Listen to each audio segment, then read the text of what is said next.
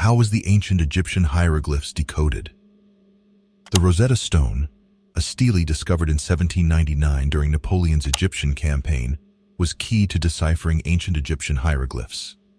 It contains the same message in 3 scripts: ancient Egyptian hieroglyphs, Demotic script, and ancient Greek. Scholars recognized its potential as a decoding tool. Jean-François Champollion, a French scholar, made significant strides in deciphering the stone. He discovered in the 1820s that hieroglyphs were not solely symbolic, but a combination of phonetic and ideographic signs. Understanding the Greek text and comparing it with the hieroglyphs, Champollion began to unlock the ancient Egyptian language, a task not achieved for about 1500 years, providing historians a crucial tool for comprehending ancient Egypt.